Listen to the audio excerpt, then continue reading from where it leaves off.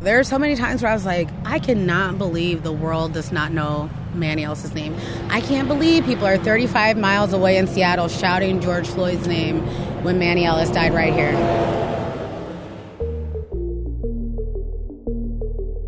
I feel like Manny was targeted. It's like I'm continually reliving this moment and trying to prepare myself just over and over and over again. It's been 3 years since Manny Ellis, a 33-year-old black man, died in Tacoma police custody. Did he do it? What do you think happened? Was he on drugs? 3 years since his little sister, Monet Carter Mixon, decided to figure out what happened to him. She uncovered eyewitness videos. Stop! Oh my God, stop hitting him! Rallied community support. And helped change state law. The office formed the Task Force on Independent Investigations of Police Use of Force following the death of Manny Ellis. The bill creates a new office to conduct competent, unbiased investigations. For that, I'm signing House Bill 1267. Now, in mid-September, the officers involved will stand trial for murder and manslaughter. I want them to spend their time thinking about what happened and in jail. It's one of the most high-profile cases in Pacific Northwest history. From KNKX and the Seattle Times, this is The Walk Home. I'm KNKX Special Projects reporter Maiwa Aina. And on this episode of The Walk Home, we take a look at the upcoming trial, what's at stake, what to expect, and what its impact could be.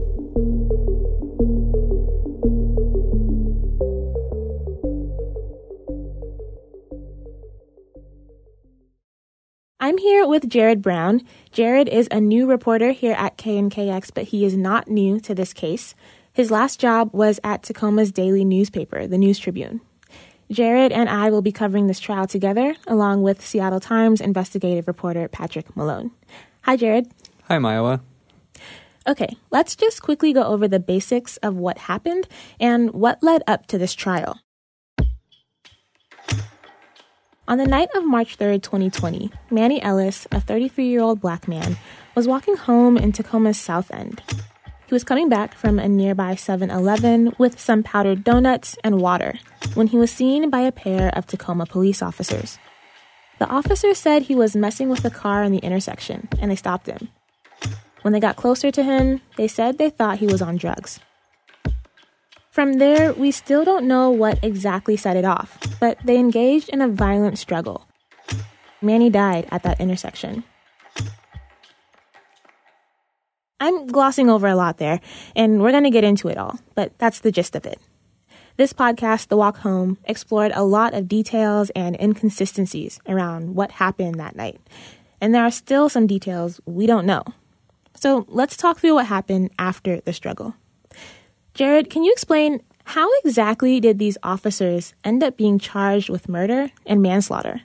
Well, it was a really long process. The officers went on and off paid leave, then back on leave again, during the span of effectively 3 criminal investigations into what happened. And they're still on the department's payroll over 2 years after being charged. The city of Tacoma has paid them at least $1 million combined since they went on leave. But I think this might make more sense if we go back to what set the stage for all this complexity, Initiative 940. For more than 3 decades, Washington had this big barrier to charging police officers for using deadly force. State law said prosecutors had to show the officer acted with malice, meaning some sort of evil or wrongful intentions. Washington was the only state that used language like this, and prosecutors said it made it very difficult to charge a police officer for excessive force. Just imagine trying to prove beyond doubt what someone's inner motivations are. In the time since that law went on the books in 1986, only one officer was charged at the state level for use of force, and he was found not guilty. Then came I-940, a citizens' initiative that aimed to remove the burden of proving evil intent, among other reforms. Almost 60% of voters approved it in 2018, ushering in a lot of new requirements like de-escalation and mental health training, and a duty to give first aid to people they've shot or injured by using force. The biggest win for activists was replacing the evil intent language with a standard that officers acted in good faith, or reasonably under the circumstances. Another key part of I-940 was the mandate for independent deadly force investigations. Before this, there were a lot of blurred lines because police departments who worked together closely would often end up investigating each other without any sort of firewall. That is, if the department wasn't already investigating its own officers.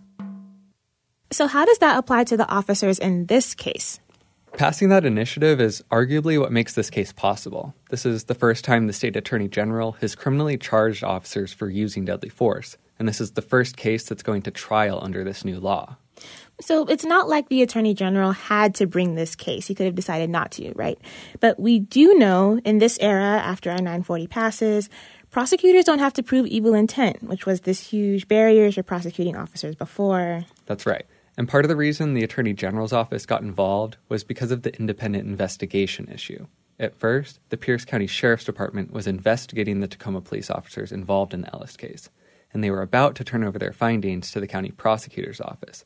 But then it turned out a Pierce County Sheriff's Sergeant was at the scene and helped restrain Manny, which created a possible conflict of interest. The county can't investigate because a sheriff's deputy was technically involved. Exactly. So the governor asked the state patrol to step in and for the attorney general's office to review the case for criminal charges. So there are a lot of reasons this case has gotten so much attention. Not only are the allegations against these officers disturbing, and not only was the investigative process really controversial, but this is the first time the state is going to try and hold local police officers criminally accountable. Their verdict will likely set the tone for these types of cases moving forward. So if the state doesn't have to worry about proving evil intent, what do they have to prove? So the Attorney General is prosecuting 3 Tacoma police officers. They've all pleaded not guilty, and we've tried to talk with them and their attorneys, but they've said no each time. So let's start with Matthew Collins and Christopher Burbank. Thank you. This is the State of Washington versus Matthew J. Collins, cause number 21. Good morning. We're here on the matter of State of Washington versus Christopher Shane Burbank, cause number 21. Collins and Burbank were partners, and they're facing the most serious charges, second-degree murder. Both of them are white and former military. So I rolled my window down, and I said, "Hey, come over here. What's going on?" They were the ones who confronted Manny on patrol the night of March 3rd. They say he attacked them. I used my door to actually door check him and hit him with the door to draw his attention away from Officer Collins. They say they thought he was high on drugs. I don't know what's going on, but I think this guy might be excited delirium, like it was just kind of freakish strength, and he just wasn't. But the Attorney General's office says they lied about Manny attacking them. They are arguing Collins and Burbank assaulted and restrained Manny without any legal justification. It's just a melee. It's just wild. There's fists flying. Then lied to other officers about what happened and didn't help Manny when he said he couldn't breathe, which ultimately killed him. I believe he had no pain threshold. It appeared that he wasn't affected by anything. If they are convicted, the standard sentence for second-degree murder in Washington is about 10 to 18 years for someone with no criminal history. Plus, they couldn't be cops again. And what about the third officer involved? Yeah, Officer Timothy Rankin. Here on State of Washington versus Timothy Eugene Rankin, cause number 21. He's Asian American and also former military. He responded to the scene as backup. You know, I was thinking the worst, that Officer Burbank and Officer Collins most likely were either dead or shot. The Attorney General charged him with first-degree manslaughter. So once I was seated on the subject's back, placing my weight, like distributing my weight evenly across his torso.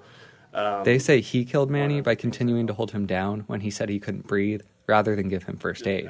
I remember telling the individual, I was like, if you're talking to me, you can breathe just fine. I was like... The standard sentence for first-degree manslaughter is about 6 to 8 years. Manslaughter is also a felony, so Rankin couldn't be a cop again. And we should note that the Attorney General also charged Collins and Burbank with manslaughter as a lesser alternative to second-degree murder. Mm-hmm. I think it's important to zoom in here on this concept of recklessness, because that's the foundation of these charges, recklessly causing the death of another person. It basically means knowing the risks of your actions and doing it anyway. So that's going to be an important point that the prosecution will have to prove, that these officers knew what they were doing to Manny was dangerous, and they did it anyway. And the state has to prove it beyond a reasonable doubt to 12 people. All right, so let's dig into this a little bit and talk about what the prosecution is up against and how they might actually go about doing this.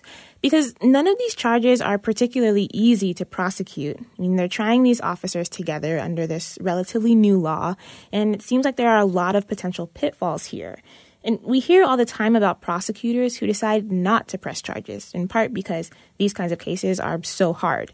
Jared, do you have any insight into why the Attorney General even decided to take this case on?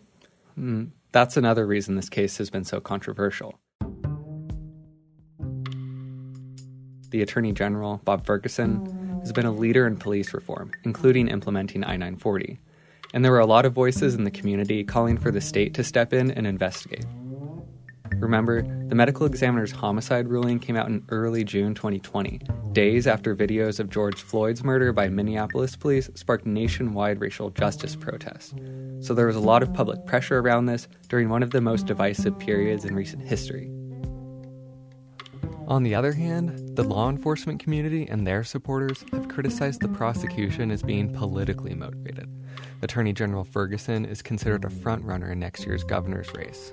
He has a lot of critics, and one of the biggest has been Pierce County Sheriff Ed Troyer. The Pierce County Sheriff's Department was the first to investigate Manny's death. Troyer was the one who spoke to the newspaper after Manny died and got on TV when the medical examiner ruled it a homicide. He talked about excited delirium, and he tried to distance the Tacoma officers' actions from what police did in George Floyd's case. Sheriff Troyer and Bob Ferguson also have some history of their own. In 2021, Ferguson's office charged Troyer with a misdemeanor for false 911 reporting in a case involving a black newspaper carrier delivering papers in his neighborhood. In the end, Troyer was acquitted and Ferguson lost. Troyer took a victory lap in the press afterward, accusing Ferguson of unfairly targeting him and painting him as a racist. So there's a lot playing into the perceptions of this case and the people who are involved. So this whole case has been really complicated from the beginning. There's this historical context with I-940, the racial justice context with Floyd protests in 2020, and then there's this law enforcement context where officers feel like they're the ones that are being targeted. On top of all that, there's just the complexity of how this case even unfolded. Manny's death was something that almost no one really even knew about outside of his family until Monet Carter Mixon, Manny's little sister, started making noise about it. And then there were these 3 separate investigations, as you mentioned. It took about a year for the Attorney General to even bring these charges. And since then, we've been waiting on this trial for 2 years. Now that we're here, Jared, based on your reporting, what have you gathered about how the prosecution is going to try this case? Well, it's only going to get more complicated. Just the sheer amount of evidence in this case is staggering. There are thousands of pages of documents, the potential number of witnesses is in the hundreds. They've gone through Manny's medical records and the officers' training records, cloned phones. This thing has just completely ballooned, and a big reason for that is because the defendants are police officers. Okay, why is that important?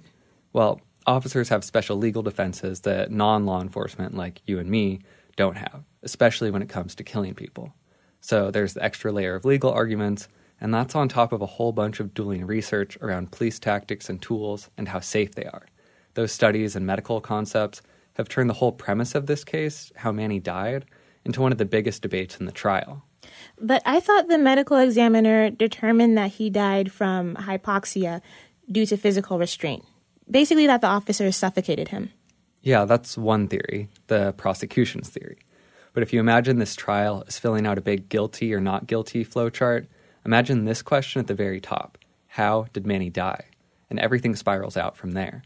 To get a conviction, the state has to prove the officers' actions killed Manny. If they can't, then the rest of their case against the officers might not even matter. Okay. So what should we understand about the debate over how Manny died? Well, there are 2 opposing schools of thought around this.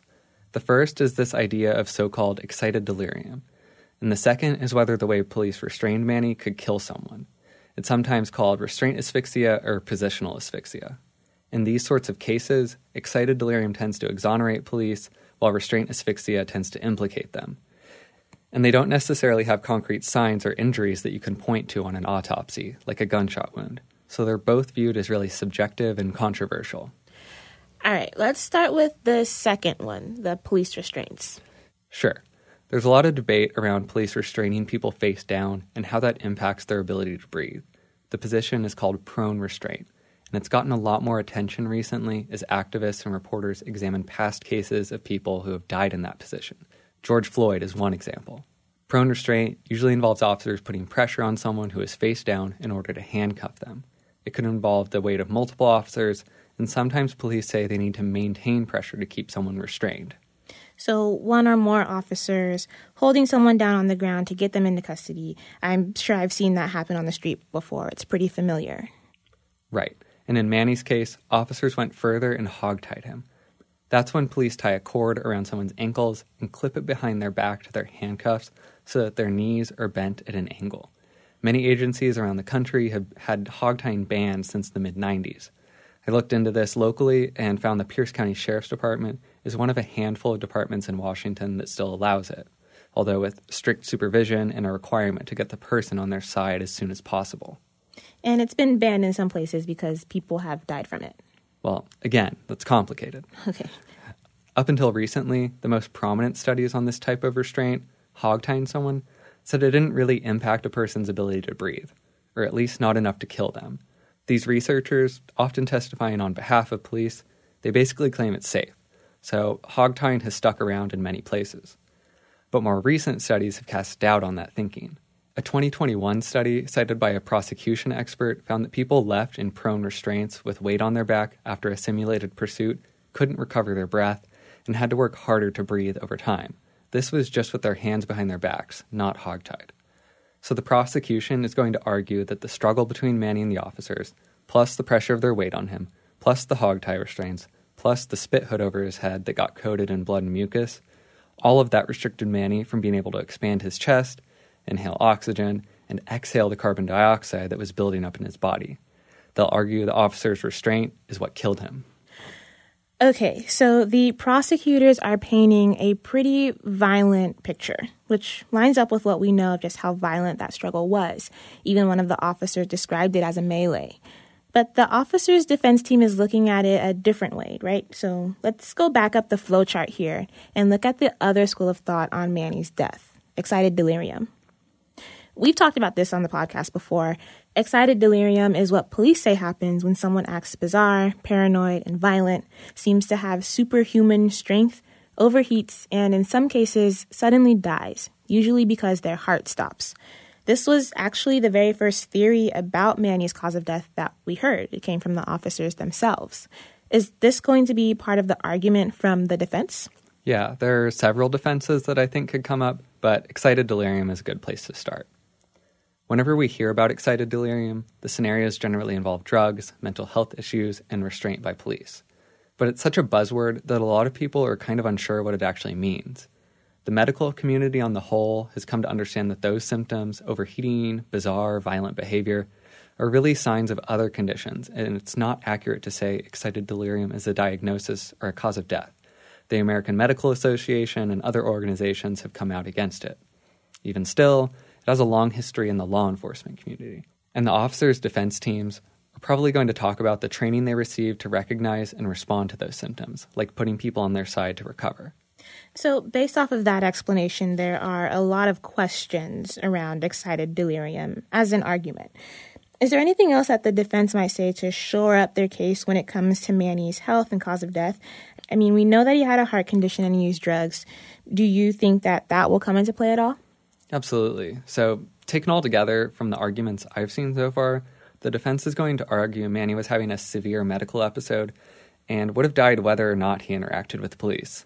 They'll lean on the officers' training to say they recognize Manny had symptoms of excited delirium before their struggle. They claim he was sweating and acting strange.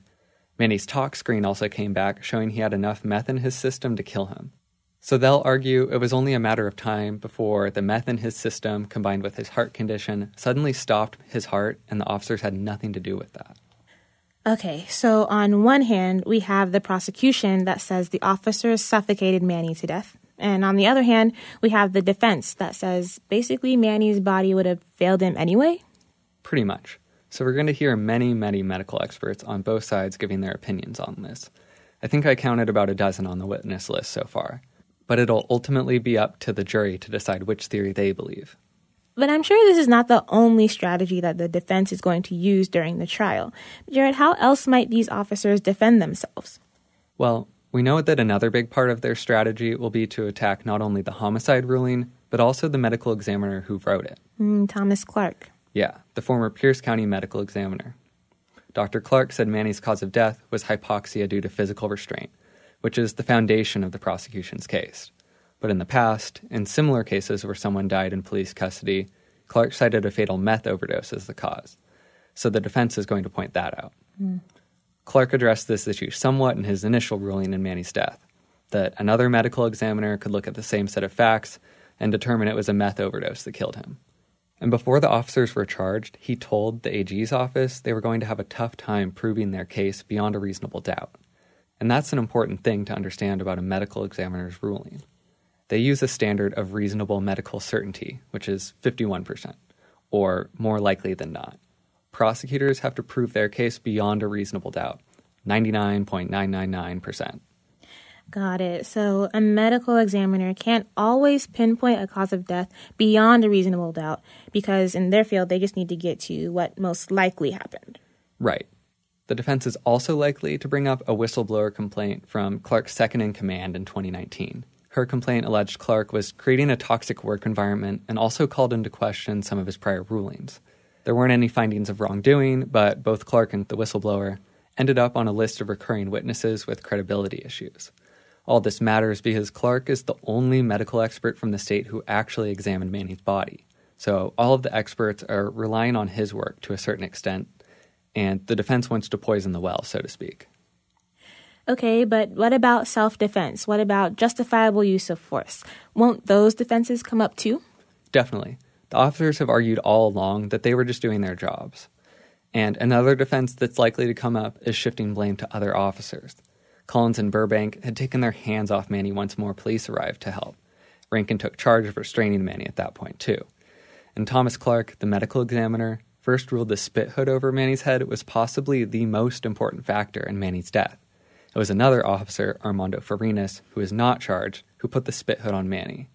Collins and Burbank's attorneys recently used this logic and emotion to dismiss their charges, but the judge ruled this is up to the jury to untangle. It sounds like the jury is going to have to keep up with a lot of information. Not just all the defense strategies, but also the scientific research that will be presented and the intricacies of the different stories each side is going to tell about what happened. Let's talk a bit about the logistics of the trial and how the court is going to manage all of this. Can you share anything about the judge in this case? What do we know about him? Yeah, that's Superior Court Judge Brian Chushkoff. He's been on the bench since 1996, so he's been around the block a few times.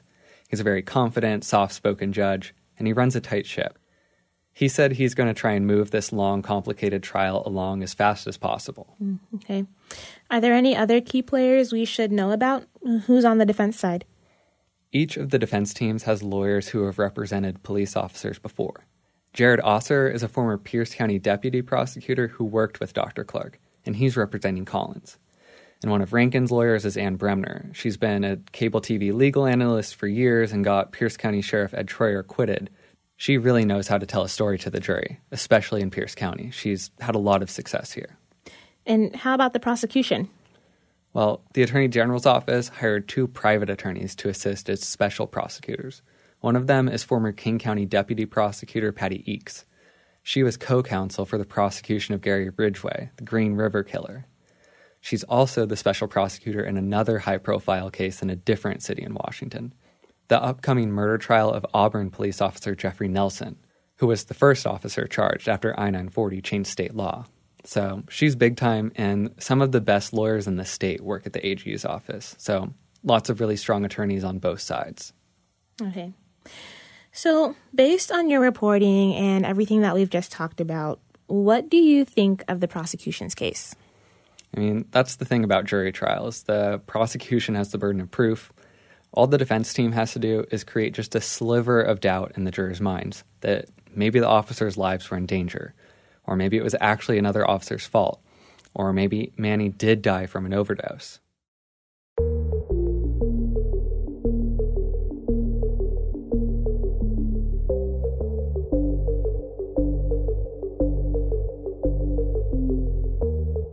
So, Jared, what happens next? The first thing is jury selection. 2 weeks is the long estimate. The court is planning for a pool of around 150 jurors, which is a lot more than usual because of the publicity around this case. The final number will be 16, 12 jurors and 4 alternates. And then if all goes to plan, attorneys will give their opening statements on October 2nd and we'll be underway. How long are you expecting this trial to take? I've heard ranges from 6 to 10 more weeks of testimony. Again, we're looking at the potential for over 1,000 exhibits and 100 or more witnesses going before the jury, so I'm betting on the long end. So this trial could go on for 3 months, maybe more, before it goes to the jury. Jared, thanks so much for talking through all of this with me. Thanks, Maiwa. We're going to take a quick break, and when we come back, we'll check in with Manny's mom, his older brother, and his little sister, Monet.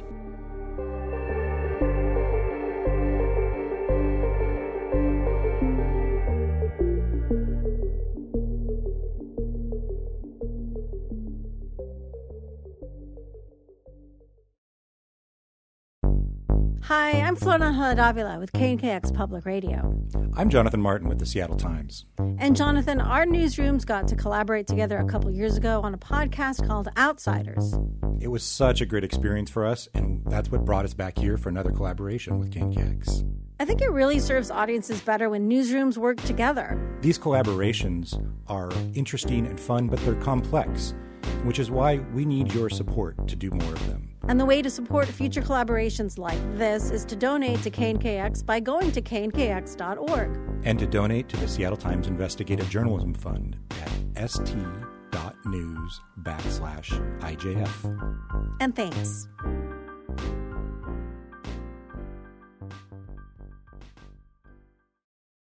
My son would have been 37 years old. On this day, we're talking to Manny's mom, Marcia, and his brother, Matthew. I miss the fact of his warm kisses, and him saying, "Oh, Mom, you look so nice." I miss getting together for his birthday. Jared and I actually wanted to talk with them about the upcoming trial. They just finished taking a walkthrough of the courtroom where the trial will happen, and it was a coincidence that their walkthrough landed on Manny's birthday. My thoughts aren't as pleasant as my mom's, but just a sense of heaviness around me. I don't get to say happy birthday to my brother. I miss him heavily. The irony of their walkthrough ahead of the trial happening on this day was apparently lost on the officials who set it up. Well, they basically told us just be careful what we say, who we talk to, keep our opinions to ourselves, and we're going to hear a lot of things that we don't like.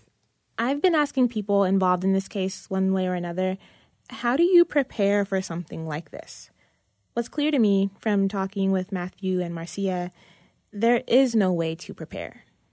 For Matt, the case has been delayed so many times over the past few years, part of him is waiting to see if it will actually happen.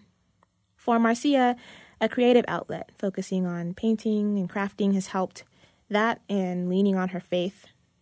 She says there's still room for forgiveness, but forgiveness is different than justice. I want the police officers prosecuted, and I want them to spend their time thinking about what happened and in jail. That's justice for me, because it's not going to bring my son back,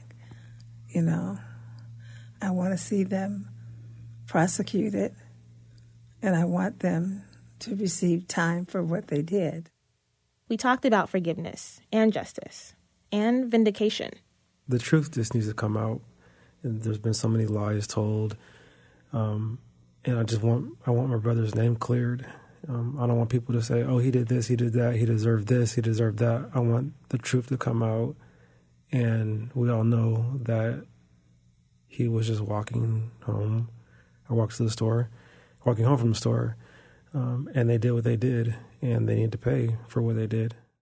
Marcia and Matt took that tour of the courthouse. They were the ones who were shown where they can sit, told where the media will be, told where the attorneys, the judge, and the jury will be located. Monet Carter Mixon, Manny's little sister, was somewhere else, on her way to the hospital, actually. Monet has had serious complications since giving birth to her 7th child in August, a little boy. The baby's birth didn't go as planned, and she's been dealing with it ever since. Yeah, I honestly don't have a plan because I didn't know that any of the stuff that happened to me, like in childbirth, I didn't know, like we were almost gonna die. At the exact moment when her family will finally get their day in court, the moment when a jury will hear in detail about her brother's final moments, Monet is fighting for her own life. I'm not in the same, mindset I've been in this whole time. So that's, the major issue is, my mental is not in a good space. But then physically, I have to figure out how I'm going to even be able to get to and from court every day without being in pain and needing a walker, needing assistance to walk. So I don't really, I don't know. Jared talked with Monet in between hospital stays to see how she's doing. We knew Monet had been in the hospital for a while, and honestly, we were preparing for the fact that we might not get to talk to her before the trial. Then, yeah, I don't know. I kind of want to let you take out of the blue on a Friday night while I was covering another event, she said she could talk. I don't know what's on your mind. Yeah, I mean, it's a lot on my mind. Starting to kind of, I don't know if crack is the word to use, but emotionally, I am not doing very well with everything. I hadn't heard Monet sound like that before. Exhausted, deflated. Monet told me that out of everything that's happened over the last 3.5 years, the last few weeks have brought her the closest to her breaking point. She says that within a day of being discharged for the second time, someone was knocking on her door about a subpoena because defense attorneys are questioning whether the witness video she tracked down was modified. She could have been arrested if she didn't let them clone her cell phone. It makes me really upset because, for one, I just went through something extremely traumatic, and that's the last thing that I need to worry about. But then for two, I mean, I didn't commit a crime. I didn't do anything wrong. So to feel like I have to, be forced to submit things or give things that I don't really feel are helpful to the case or really even matter. It's just, crazy to me because I really don't have anything to do with this case besides the information that I sought and that I found out and how I advocated for my brother. But that has nothing to do with these officers and them being convicted or charged and possibly convicted, Monet told me all this feels like a circus, a show that's lost sight of the real people at the heart of it. Manny, he's gone, and this trial won't change that. Her best friend, the one who would help watch her kids and sit with her for Rick and Morty marathons, the one that she would plan a big birthday celebration for this time of year, a recording of his laugh is the best thing she has left to remember him by. I'm just really wish, I don't know, I just really wish that he was here right now.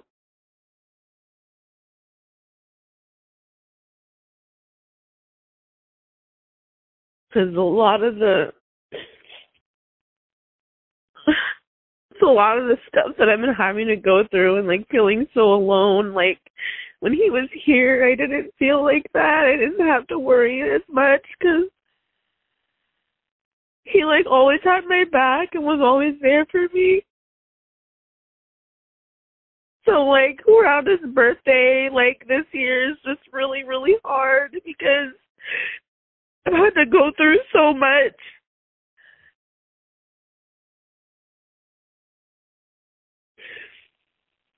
So I can't even I don't know, I can't even it makes me just think about him even more and think about, like, the situations that I've been in, like, the past month, and just, like, if he was here, like, I wouldn't have had to worry about this, or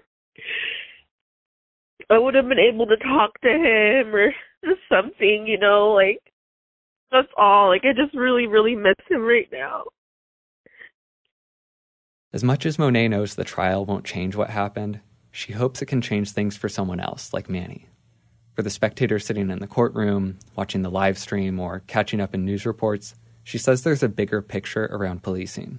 At the end of the day, this police department specifically is costing taxpayers a lot of fucking money. I hope, if anything, like, you could say you don't like black people, or you think all lives matter, or, you know, you could say it's a political witch hunt, whatever. But I really hope you see exactly what your local government has done. There's so much wrapped up in this case, this trial, the emotions, the political and legal implications, the cost to the community. But when Monet tries to picture the trial, she can't, because she could be called as a witness. That means she can't watch anything related to the trial until the attorneys are done calling her to testify. The only image I have right now is me sitting, like, outside, not being allowed in the courtroom. Just me sitting outside in the lobby all day, twiddling my thumbs.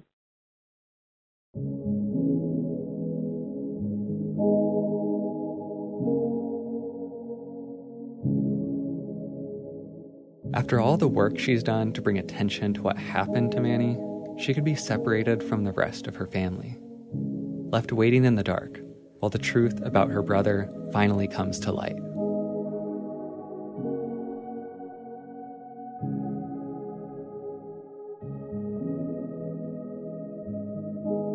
Jared and I, and Patrick Malone of the Seattle Times, will all be covering this trial.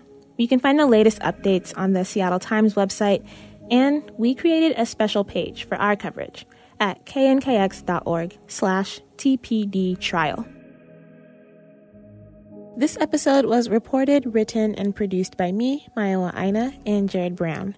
Our executive producers are Florangela Davila and Jonathan Martin. They edited this episode. We had research help from Miyoko Wolf, and music comes from Marcel E.C. Augustin, Will Jordan, and Quincy Q. Henry.